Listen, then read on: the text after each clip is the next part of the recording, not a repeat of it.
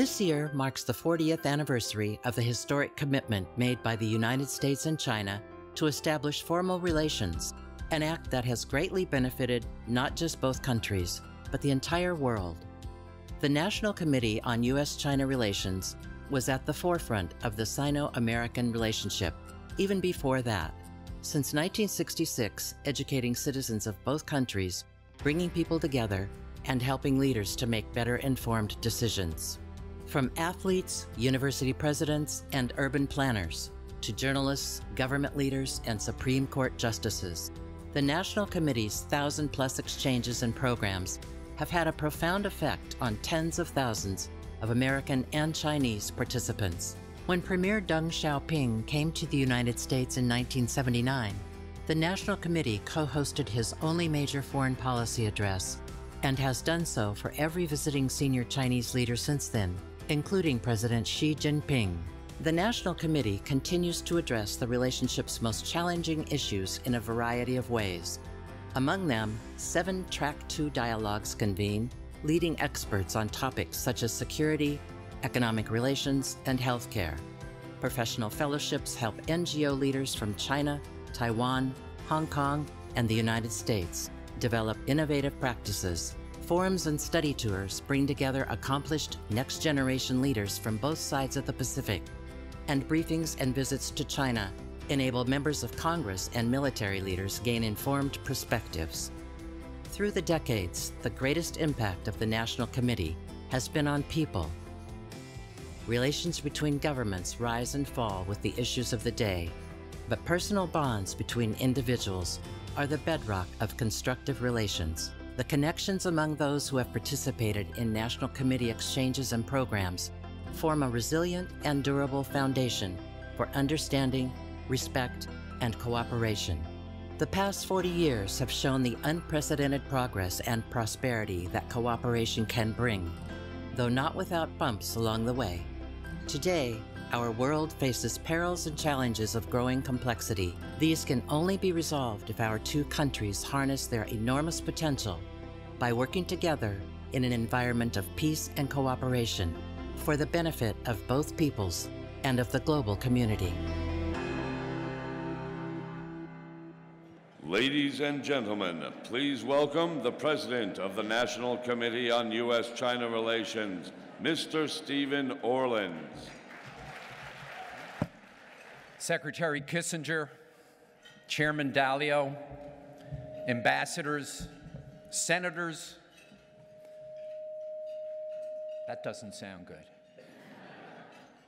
Diplomats, friends, thank you so much for joining us at this critical time in U.S.-China relations. It's hard to believe that only 2.5 years ago, President Xi stood in the beautiful Florida sunshine at Mar-a-Lago and said, 中美两国关系好，不仅两国和两国人民有利，对世界也有利。我们有1000条例，有把中美关系搞好，没有一条条例把中美关系搞坏。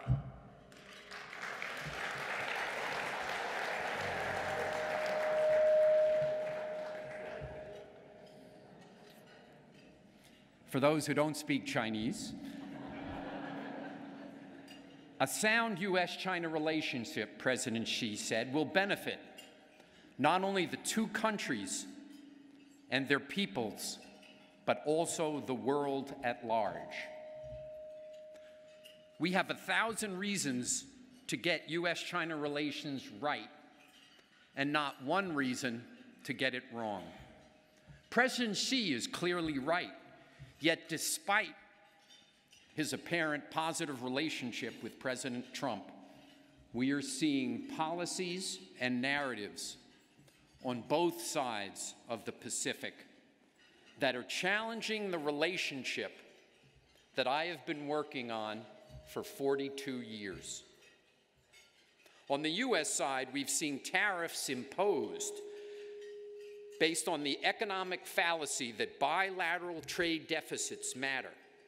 We've seen overly broad restrictions on Chinese investment and investigations of people of Chinese descent. We've seen limitations on Chinese students coming to the United States that hurt America's ability to attract top talent in the world.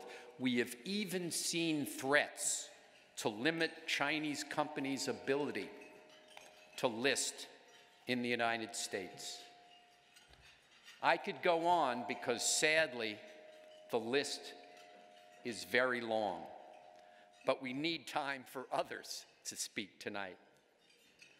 On the Chinese side, we've seen continued discrimination against U.S. businesses, militarization of islands in the South China Sea, claims that the U.S. is the black hand behind the Hong Kong demonstrations, and human rights violations that challenge global norms. I could go on here too. While some special interests in the United States and China benefit from these policies, the people of America and the people of China are suffering as a result of these policies. If we continue down this road, our children and grandchildren will live in a less secure and prosperous America and the world. The relationship at times seems very dark. So I'm often uplifted by the words of one of my heroes of my youth, Dr. Martin Luther King. In the final speech of his life, "I have been to the mountaintop," he said, "When it is dark enough, you can see the stars. When it is dark enough, you can see the stars." For me, for the National Committee, the darkness has given us a clarity of purpose. It has shown a bright light on what needs to be done. It has shown a bright light on the importance of our mission. As fiction takes hold, we focus on facts. As our governments tear down bridges, we build them. Our young leaders, our public intellectual, our student leaders, our participants in our Track 2 dialogues, participants in our foreign policy colloquium, our speakers, and our hundreds of partners throughout the United States stand together in calling for deepening understanding. We stand together advocating policies that are fact and data-based. Since the last time we gathered here a year ago, we have run 150 programs. Our videos and podcasts have now been seen by an audience of well over 1 million. Next Monday, we will host our re-envisioned Chinatown Hall, hosted by ABC's George Stephanopoulos. We have organized like-minded NGOs to counter the false narratives that are too often the foundation of flawed policies. Support for education about U.S. China relations is growing. And though it will not happen overnight, in the long term, understanding and education will prevail. We could not prevail. We could not accomplish what we do without the support of each and every person in this room. That support enables us to each and every day create cutting-edge programs to counter this crisis in the relationship. So I am thrilled to announce tonight that we have raised more than $2.7 million for the National Committee.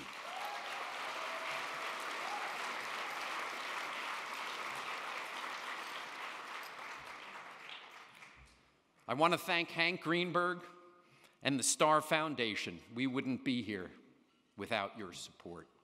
I want to thank Ray Dalio and Bridgewater, tonight's honoree, for your extraordinary generosity. Our development team of, where are they, Jung, Nikki, and Noah have done a spectacular job this year.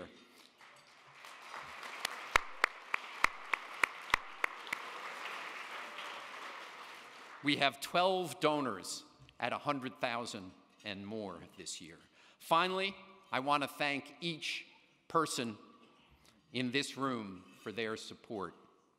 So let me close with the last lines of the Tang Dynasty, the Tang Dynasty's greatest poet, Li Bai, from his poem called Xing Lu Nan, in English appropriately called The Difficult Road.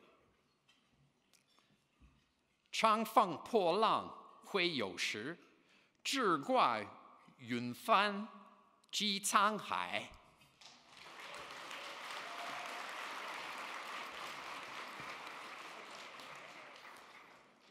which is beautifully translated. Someday, with my sail piercing the clouds, we will mount the wind, break the waves, and traverse this vast rolling sea.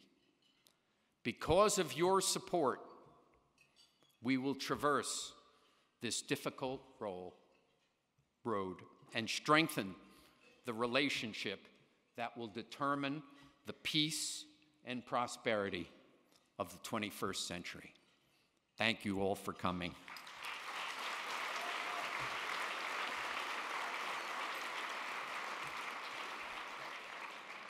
Tonight we have some special guests who've flown in from China.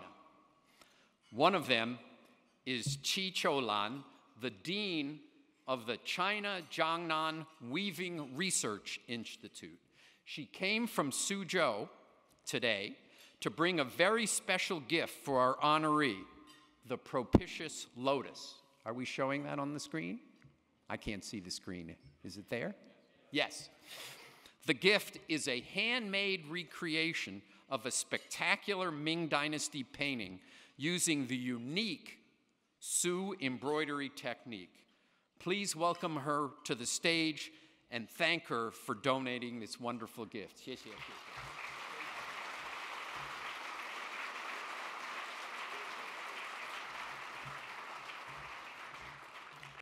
While our next speaker is known to every single person in this room as a Nobel Prize winner and our 56th Secretary of State, his association with the National Committee goes back to virtually our founding. During the days of ping-pong diplomacy and the early years of the relationship, he very graciously met with all the groups we brought to the White House. In the years following, he regularly raised our program requests with Joanne Lai during his annual meetings with the Premier. He was the honoree at the National Committee's first gala in 1986, and he has spoken for us more times than we can count, and continues to do that tonight. It is my pleasure to welcome the National Committee's Executive Vice Chairman, Dr. Henry A. Kissinger.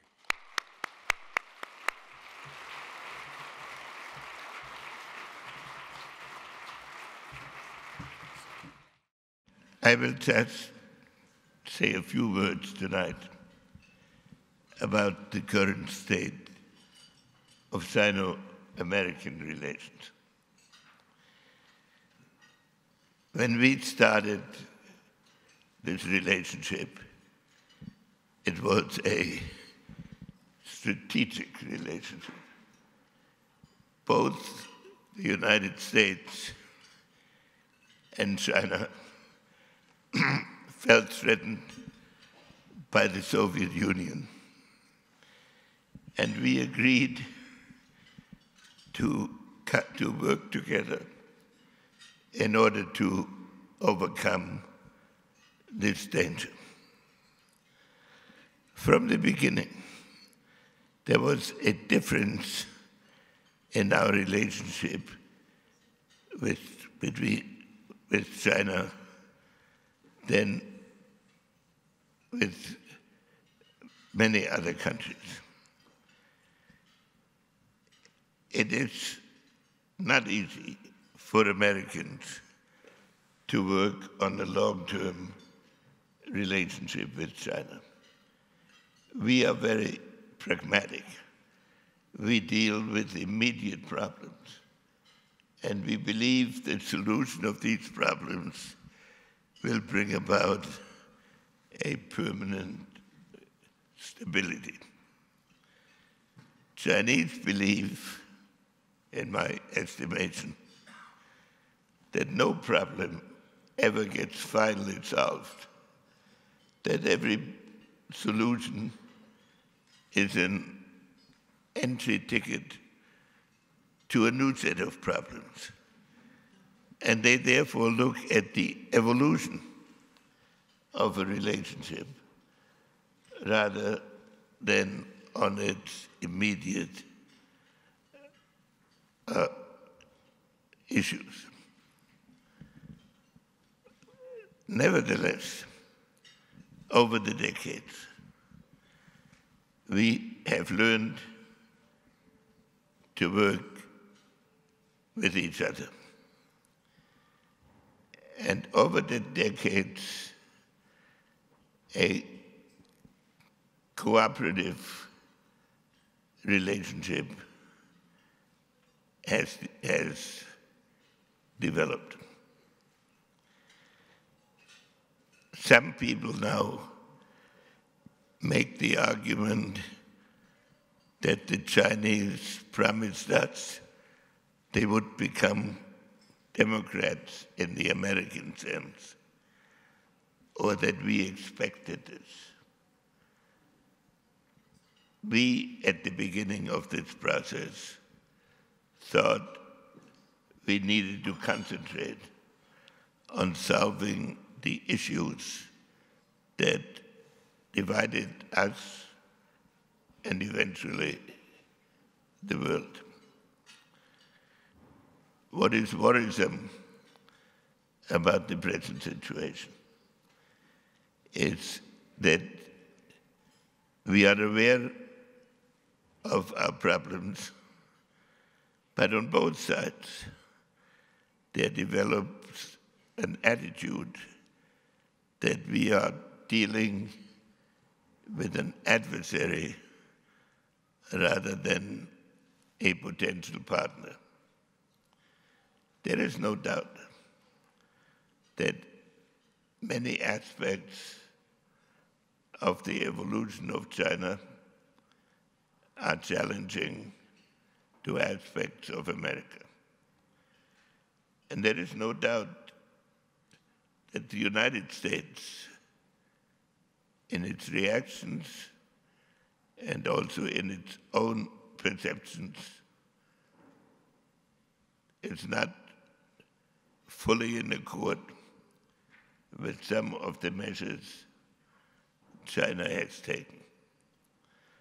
But we have to understand that between two great countries of a different history, such differences are inevitable. And the challenge of policy is to see whether we can develop enough of a common conviction about the future so that we can spare the world a conflict between two great societies. It has never happened before that major countries developed in different parts of the universe and were in a position to interact with each other. The Roman Empire knew very little about the Chinese Empire. And through most of history, the different regional entities developed autonomously. We live in a world now in which China has risen from the period of colonialism to becoming one of the great powers of the present world. And it's also a period where the first time in American history we have assumed responsibilities in peacetime for many regions and for many problems. And it's also a period where it is no longer possible to think that one side can dominate the other. So both countries, used to being exceptional countries and used to being unique countries, have to get used to the fact that they have a kind of a rival, and that competition is, in a way, permanent.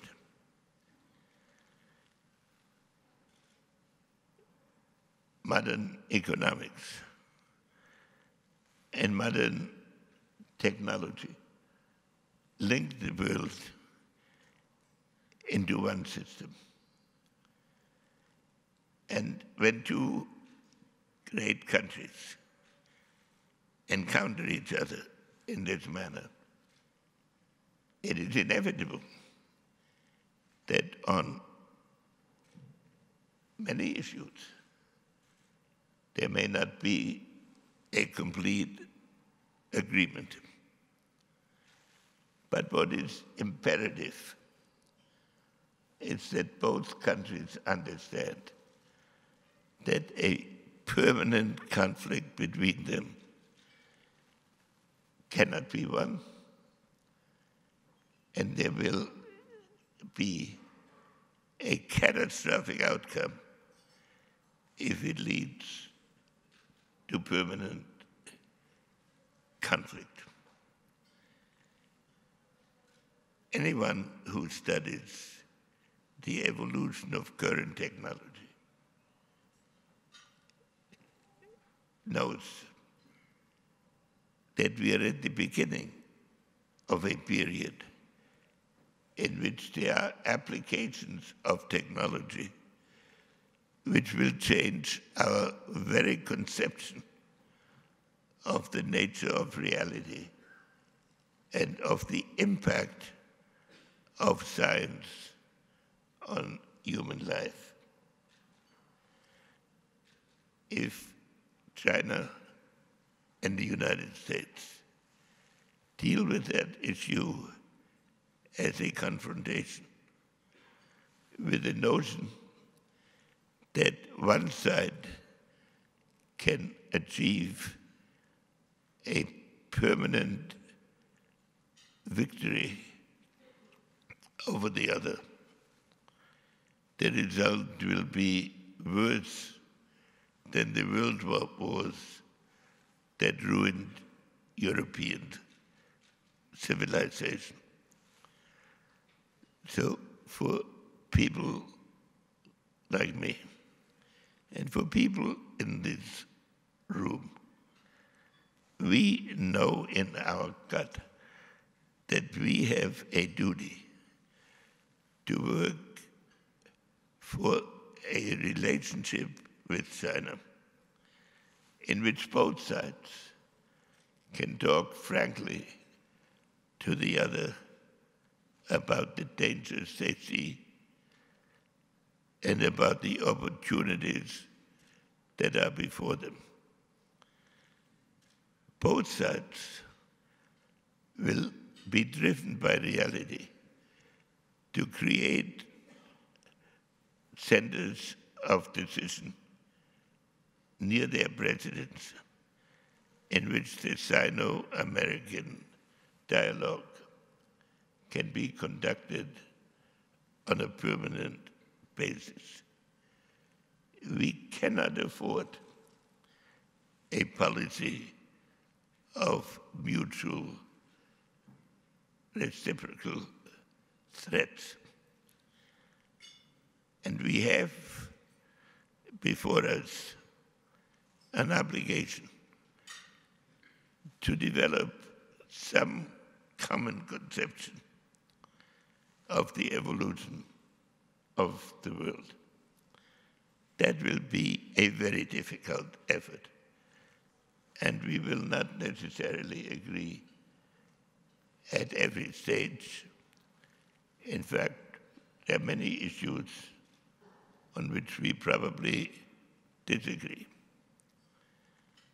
And then we have to learn to manage these disagreements.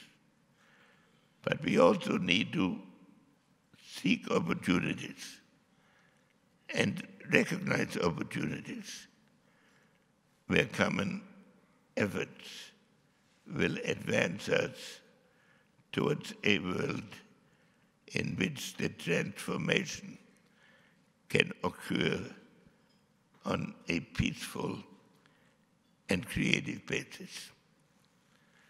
So we should look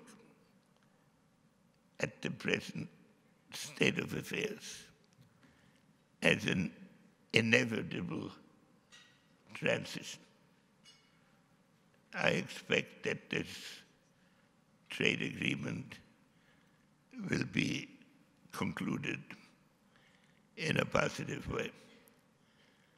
But it should be only the first step of a Sino-American contribution to a world which will not be able to avoid analyzing the reality that it is at a historic turning point in which realities will be created that have not occurred in this magnitude, probably ever, but certainly not for a long time. So I am confident and hopeful that we will overcome these present tensions. And in a way they were necessary as both sides looked at their immediate history and faced an as yet unknowable future. In a few days, I'll be going to China, and I'll be talking with Chinese leaders in this sense. And while I expect that there are many points of concern on their side as there are on ours, I hope and really expect that over the years to come, we will feel both sides obliged to move in the direction that I have sketched.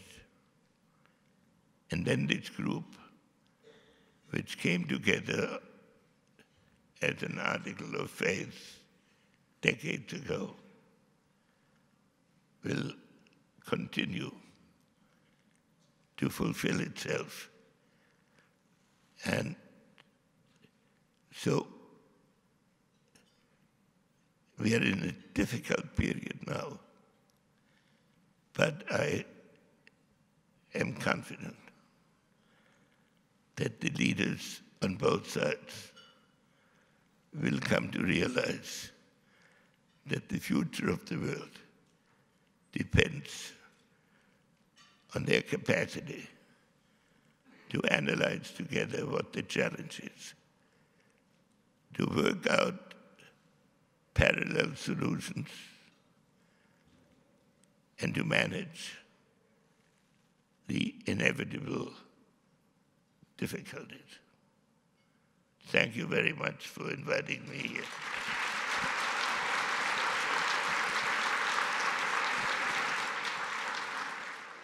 Ladies and gentlemen, please welcome the Chair of the National Committee on U.S. China Relations, Ambassador Carla Hills. Oh, thank you so much. Good evening. Wonderful evening. Secretary Kissinger, ambassadors, diplomats, distinguished guests, and all our wonderful friends here tonight. It gives me great pleasure as chair to extend a warm welcome to each and every one of you. I hope you enjoyed your dinner and your conversation at your table as much as I did. And I hope you enjoyed the magnificent singing of Bing Bing Wong. You know, yes. You know, she flew in from Shanghai this afternoon just to be with us. Amazing. So she deserves another hand of applause.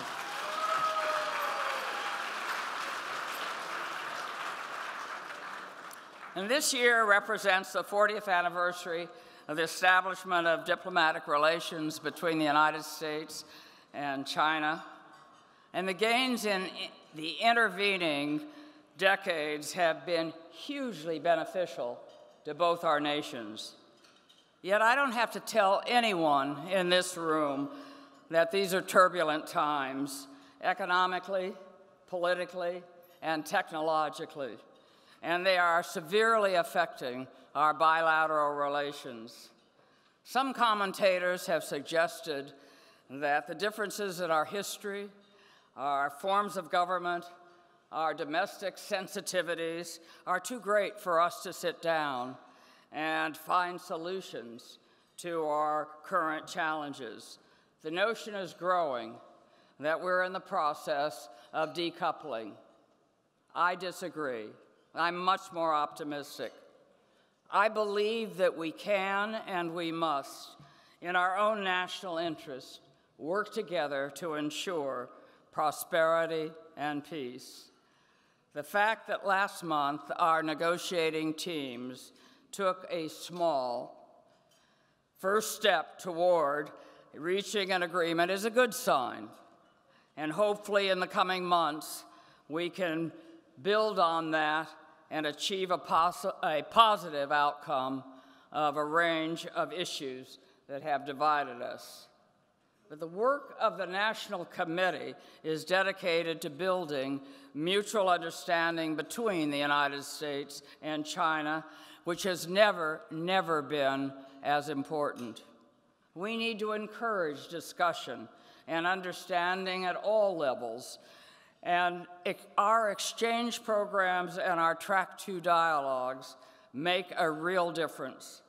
We could not make the contributions that we do without everyone in this room and the support that you give us. It really, really matters. We're thrilled tonight to have with us both of our, well, actually we only have one with us, of our Executive Vice President, Secretary Kissinger, whom you've already heard from and gave a magnificent speech.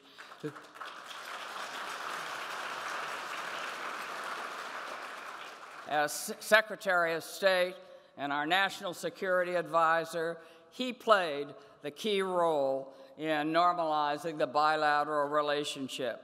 Hank Greenberg, a highly respected business executive, and I can tell you, none have done more than he in supporting the work of the National Committee. And so we thank both of them, one in person and 1 in absentia for their contributions. And Henry, thank you for being with us tonight.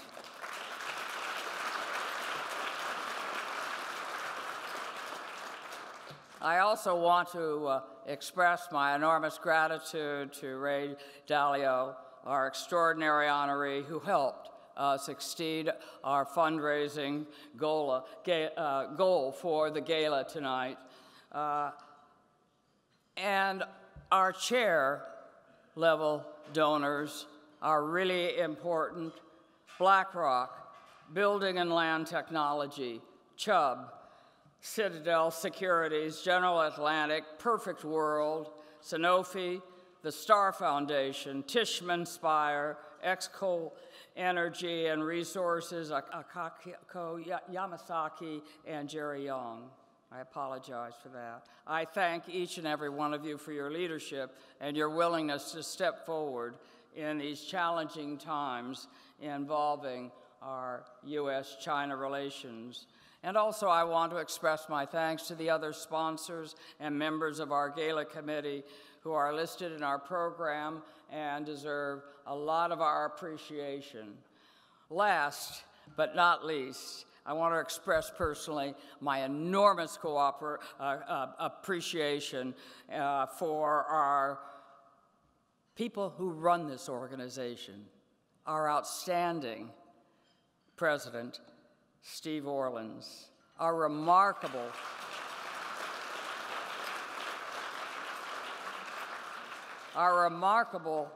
Vice President Jan Barris, our dedicated National Committee staff who have labored, I can tell you, night and day to further the mission of this splendid organization. And without them, 26, we would not make the deep impression that we make. So we now come to the awards portion of our program, and I'm pleased to invite to the podium our National Committee Vice Chairman, Evan Greenberg, Chairman and Chief Executive Officer of Chubb. And he will present this year's award to Ray Dalio, the founder, co-chief investment officer, and co-chairman of Bridgewater Associates, who will share with us his views. Evan, you are welcome.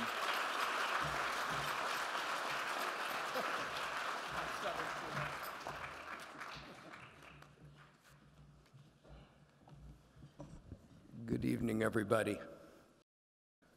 All of you know Ray Dalio as one of the most accomplished investors of our time, and his firm Bridgewater Associates as the largest and most successful hedge fund in the world.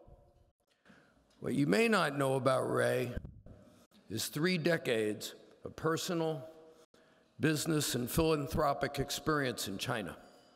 His knowledge, affection, and respect for the Chinese culture and people have led to a real understanding of China and many deep and intimate friendships. Ray's relationship with China has been a family affair that began 35 years ago, when Ray was invited to teach economics and financial markets. He went out of curiosity and brought his family along. They were immediately struck by the people they met and who cared for them, their warmth and their kindness. They found a country underdeveloped economically, but a culture highly advanced. Over the years, Ray came back again and again, supporting China's leadership as they began building their financial system. In fact, he helped to establish their first stock exchange. Ray's family came back as well. They immersed themselves in Chinese culture and education. Ray's son attended local Chinese schools. The family formed a deep affection for the people, coupled with a natural desire to support them. When he was a teenager, Ray's son visited a local orphanage, and finding it filled with physically handicapped children, he learned that many could be healed for as little as $500. He took it upon himself to raise $70,000 back home. Since then, the Dalio family has raised many millions to help special needs orphans in China.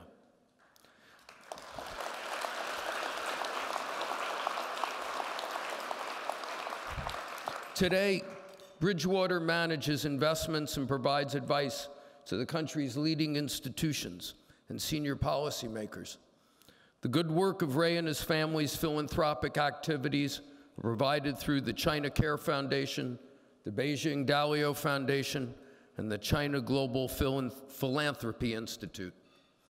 Ray's personal journey with China and the many trusted relationships he has built with senior leadership have made a contribution towards improving the knowledge and understanding between the Chinese and American people, a contribution that aligns closely with the mission of the National Committee. As you all know, our country's relationship today with China is marked by deep strategic distrust and a lack of meaningful, high-level communication. Both countries have constituents that view the other as a threat or even as an enemy and advocate for disengagement. These notions are growing in popularity and, in my judgment, are misguided and take us in the wrong direction.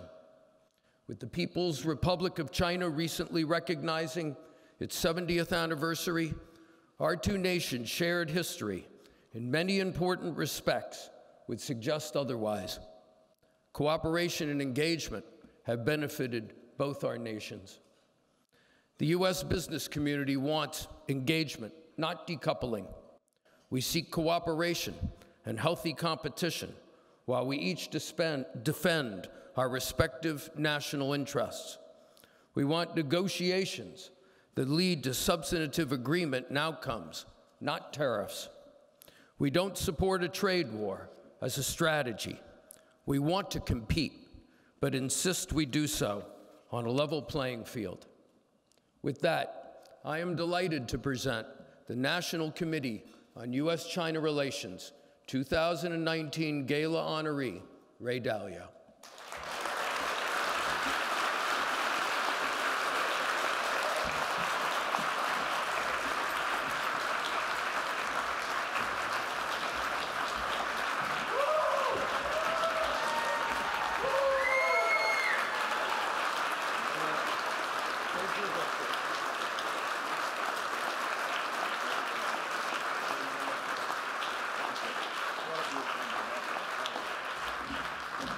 Would you mind?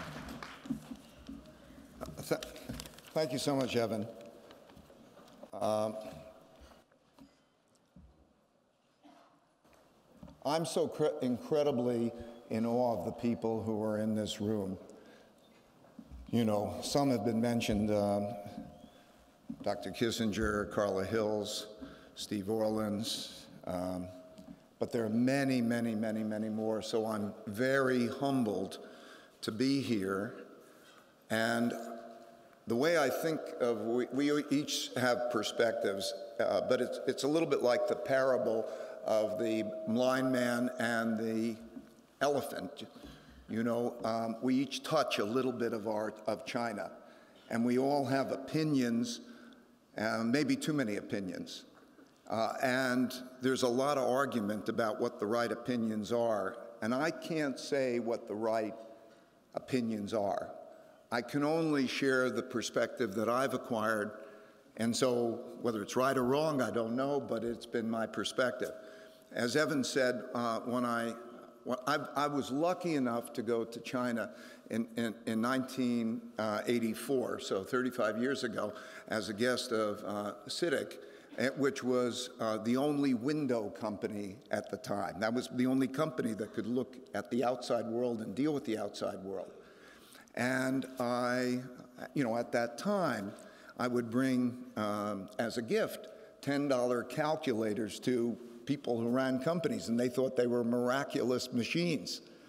And I remember sitting, giving a lecture to teach them about the financial markets on the 10th floor of the chocolate building, and to look out on the chocolate building, and there were all the hutongs that were down there, and then to imagine what China would be like, because China was opening up, you know, and I could see that this is not a developed country. This is not an underdeveloped country. I've been to many other developed countries, but it was a highly civilized, intelligent, and warm country that had the potential. So I could see that the world was here in cost, and China was here, and there was going to be an opening up, and the world would change as a result of that opening up. So I looked out on the hutongs, and when I looked at the hutongs and said, this is going to change, you know, they said, you don't know China. And I said, okay, I don't know, but there's globalization, and who knows what would happen. And since then, China's income levels have increased by 26 times. Its share of world GDP went from 2% to 22%. Its poverty rate went from over 88% to less than 1%. Its life expectancy increased by 10 years. There's no greater miracle than has happened in China. And I've been in the fortunate position to know the Chinese people, and from all levels, as Evan described, through my son's eyes, and he taught me really about philanthropy. So through my son's eyes, I was in the orphanage system. And so I met people there. I met his teachers at school. I met people who were here, Securities Exchange Executive Council, Wang Buming, Wang Jun, Jesse Wang, Wang Li, Gao Xi-Ching, many people who have become 30-year type of friendships. And then I was able to see things. And so I can only describe what it is through my eyes. It's, to me, the perspectives are different. And one of the leaders described to me that the essence of that difference is that in the United States is a country of individuals and individualism, and it treasures the individual. It treasures the revolutionary individual, the Steve Jobs type of personality who will disrupt the system and so on. And in China, it is the family, and as an extension of the family, the collective. And he described that the word country consists of two words, two characters, which is state, family, and that there's a top-down system, and there are different core values. There's much that's the same, but there is also a different perspective. And that perspective then gets reflected in some of the differences in the conflicts that we see, such as maybe the NFL conflict and so on. The issue is the ability to see things through each other's eyes. I've been very lucky to be dealing with particularly economic policymakers so that I could see things through their eyes. And of course, economics has also shifted to geopolitics. And by being able to see things through their eyes, I would say that by and large, I would be doing the same sort of economic policies that they've done, and that if I was to look for the long term in terms of productivity and the like, and the things that are happening in the way of innovation, that entrepreneurship, creativity, capitalism in China, and these types of things, the reforms. But we're going through a particular period of time, too, where there was a debt adjustment, and how to manage that. Sometimes it seems that when you do healthy things in constraining the debt, that it is a lot less fun and a lot more painful than when you have a great time getting into debt. So there are these types of adjustments that are being made. And so as I look at this, my responsibility as an economic investor, a global economic investor, is to try to find what are the elements that make countries succeed and fail, and to do that over time. And that's led me to develop indicators and literally quantify those indicators into leading economic indicators for the well-being. In my study of watching why reserve currencies and the countries behind them have risen and declined, with the help of my fabulous research team, we've been able to look through times. Those are arcs. Those are long arcs. In other words, there's the U.S. as the existing world's reserve currency. Before that, there was the British Empire. Before that, there was the Dutch Empire. And these things take place over long periods of time, 100, 200 years. Many of those we can't see, but yet they take us by surprise, like the change in the reserve currency. And the factors that we see over a period of time in terms of the indicators that we put together are, I'll describe it in brief. Indicators first of education and civility. The better the education and the more the civility of the behavior of people together. Infrastructure. Infrastructure is a good leading indicator. And then technology, the invention of new technologies. Technology is not only a commercial asset, it is a military asset.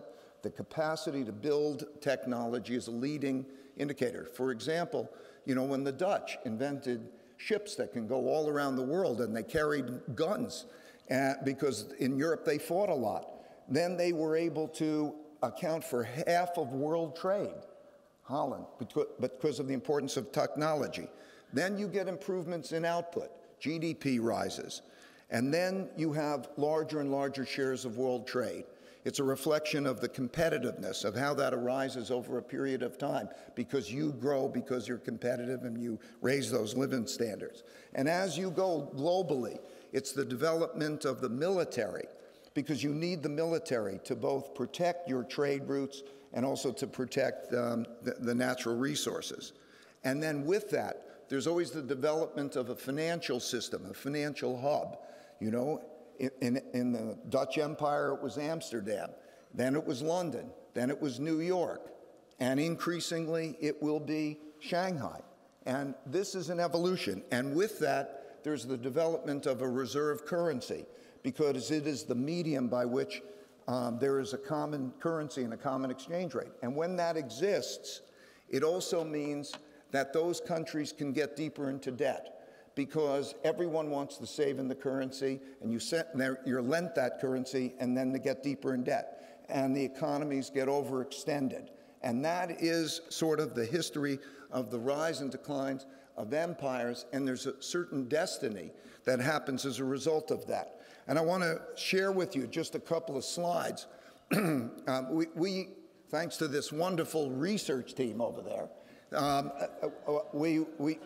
this group digs through archives of statistics over long periods of time so that we can develop indicators of each of those things, of education, infrastructure, technology, output, and world trade. I wish I had the time to show you them all, but I want to convey to you that this first chart, which I can't see all that well from up here, but what it does is it shows these indicators applied to all the major empires starting around 1500. So you could see the rises and declines of each of those empires. This is the average of these indicators. And I think it helps to give me perspective, and I hope it gives perspective, because you can see that red line is the red line of China. And what you see is not only it rising at a strong pace, but you also see where China was in the relative importance throughout history. China was, for most of its history, the most important, or one of the most important empires in the world. Far ahead of of Europe. There was no United States. Far ahead of Europe in inventing the printing press, 500 years ahead, and so on. And it is because of an approach. It is not an American approach. It's not democracy, it's not, but it is an approach. It's their approach, a Confucian approach. It has to do with the way that they're operating. And so there are things that make Americans American, and there are things that make Chinese Chinese. And we can't ever expect that we're going to make the Chinese like Americans and to adopt our system, or to make any more than they should expect that Americans should be made like Chinese.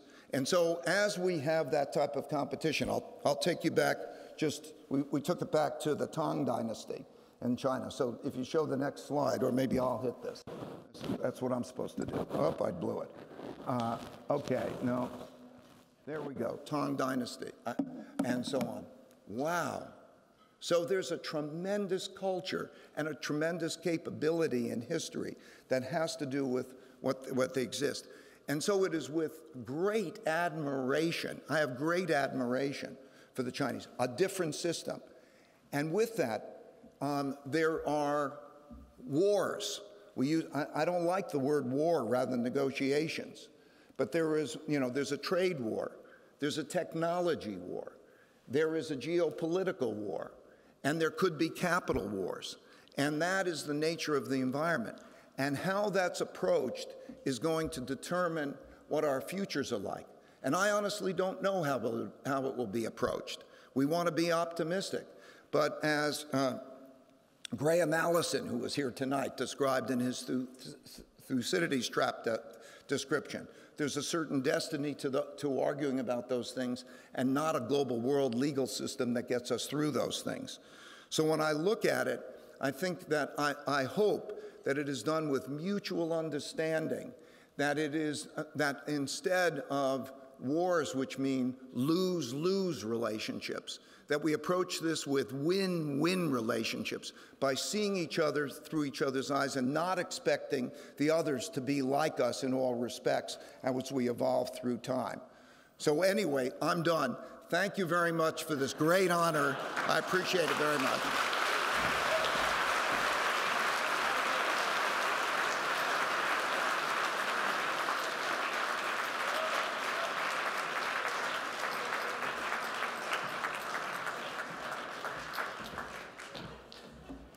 Well, that was terrific, Ray, and I want to thank you publicly for all you've done this evening to make this great. And Evan Greenberg, thank you so much. You brought the evening to a wonderful close, and I also want to express my thanks to Shi Sholan for her wonderful artwork, and Tiffany and company for the award.